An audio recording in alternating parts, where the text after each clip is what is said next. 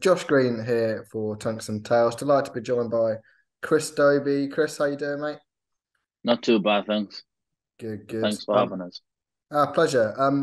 World Championships on the horizon once again. We're a couple of weeks away.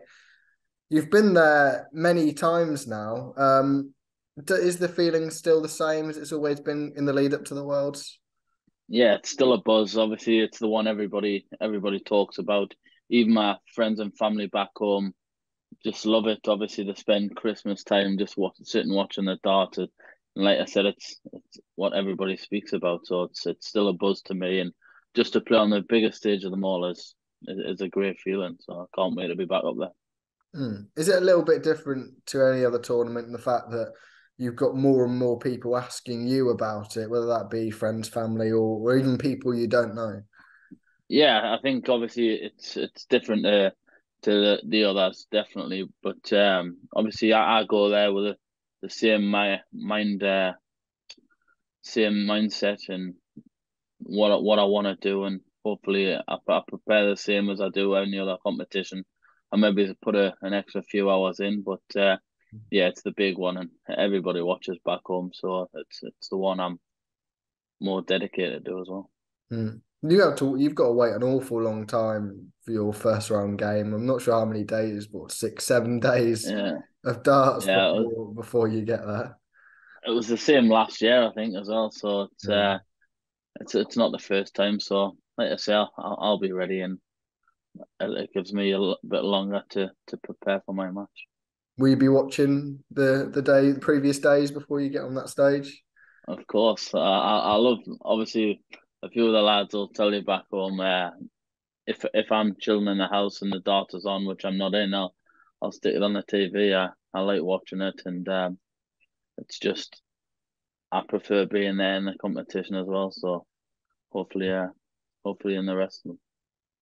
I mean, looking at the draw and when it comes out, are you quite satisfied with what you've got? Obviously, Clearmac or the Chinese qualifier at hand, we don't know much about. Martine's form has been up and down, you would say. Yeah. You must look at that and think you've got a good chance. Yeah, it's obviously if I play my game, I've always got a decent enough chance. It's just obviously Martin's a great player. You've seen he beat Nathan last week in the Players Championship, so obviously everybody knows he can play, and anybody that qualifies for the World Championships are there for a reason. They're not just there to make the numbers up. They deserve their place to be there. We've won something to qualify, so. Nah, whoever comes out, the winner, I'll be ready for them. Mm. Just turning the clock back 12 months. Last year was an interesting one with the withdrawal of Michael, who you were preparing to play. Then you then got Yeah, a bye through to the next round. What was it all like last year? Because it felt like every player was on edge. yeah. It was a hard one to take because I was actually at the venue ready to prepare for my game with Michael, and I got told as I was having my practice on stage. To be fair, and obviously I was quite gutted in a way because I felt pretty good up there, and Mm. my game obviously it goes. You never know. I might not have won that match, but I was up for it, and I would prefer to play them rather than get handed the game. But yeah, it was it was a hard one. But like I said, I I was in the next round and possibly should have won that round against Luke as well, which was another hard one to take. Yeah, it was a cracking game with Luke there. Did you have to stay in London all that time from learning about Michael all the way until the game with Luke then?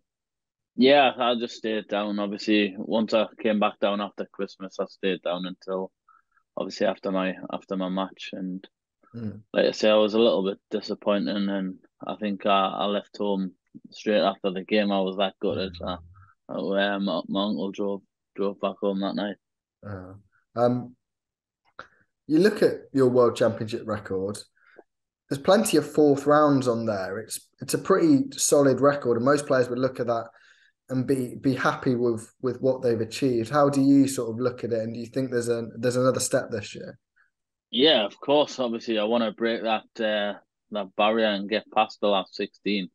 I think 3 or 4 times I've lost to the Mm, likes of it was Luke, Gary, Dozer.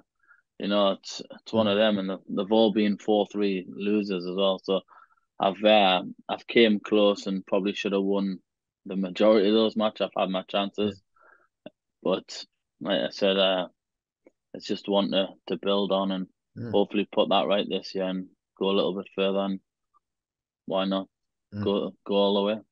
And the form you're in, I mean, quarter final and semi final towards the end of the year at the Grand Prix and then the European Championships.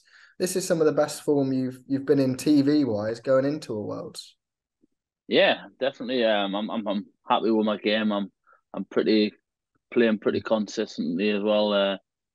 Decent enough averages, playing well. It's just if my scoring and finishing click together in the same game, I'll be hard to beat. But I'm gonna keep practicing, putting the time in, and hopefully on the night I'll come out on top. Same lads as usual. You're practicing with Cullen, Ryan, who's obviously made it through that last chance qualifying. Yeah, it was good to see that. Obviously, I spent a bit of time in Minehead with Ryan, and obviously he was a bit down at not being in the Worlds. And I said to him, he's just the man for the qualifier. He loves qualifiers, and yeah, he went up there straight from Minehead to Barnsley, which is a long trek, and he got the job done. So I was delighted for him. But yeah, still obviously don't play any nights of the week with Ryan this year, but Mm, maybe again next year. I'll probably play on a Thursday night with Callan. So okay. yeah, I still have a decent enough for practice with him. So Mm, like I say, I'm happy to do my own thing at the minute, and my game seems to be where it should be, and mm. hopefully that continues.